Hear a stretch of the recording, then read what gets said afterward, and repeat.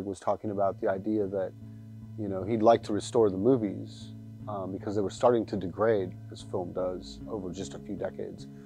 And it was when he kind of went back to start working on the restoration, It wasn't that he didn't love the movies or I didn't love the movies, but we hadn't seen them in a while, and it's kind of fell back in love with just kind of how fun and crazy and colorful and wild those movies are, and Nowhere in particular. And I think that with the restoration, to be able to bring it to you exactly the way Greg had envisioned it, as colorful, I think most copies, which we're very thankful that people watch the bootlegs or pass the VHS copies, otherwise they wouldn't have seen it. But to see it on the big screen, I think, and to see it restored in all of its, color and glory, really, and in the sound mix being completely redone, so you can hear all the songs now. I think there's even myself who is involved with the movie since the machinations in the beginning of it. There's now moments where I was like, I was looking for that song. I never knew where it was because I couldn't hear it, because it was kind of buried in the mix. So now with the restoration, you can see it, I think, and hear it exactly the way Greg meant for us to all see it and watch the movie.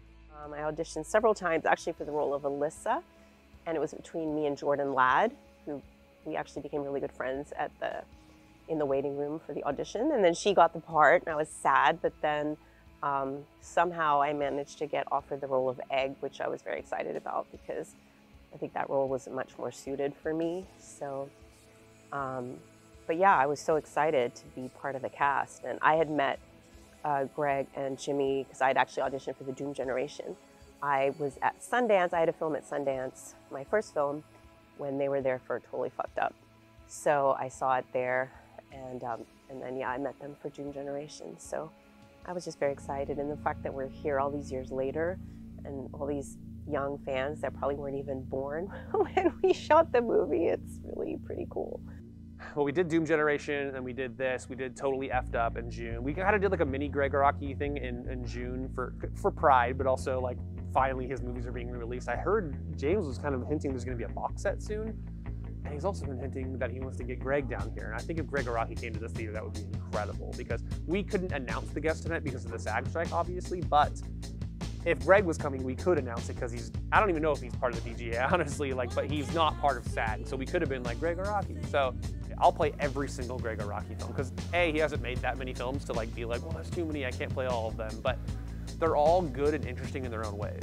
The mark of a great filmmaker. It's been incredible with 4K restoration to see, so many people come out for it. Like I think here tonight at the Frida, and for the Doom Generation restoration that we had here about 6 months ago, it's beyond what we imagined, to be quite honest. We didn't think that we'd be showing these movies 25 years later to, packed houses.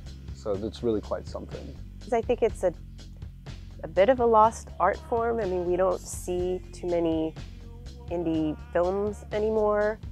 And Gregg Araki is just a pioneer. And I think his work is really important. So I think it's amazing that he's been getting his due.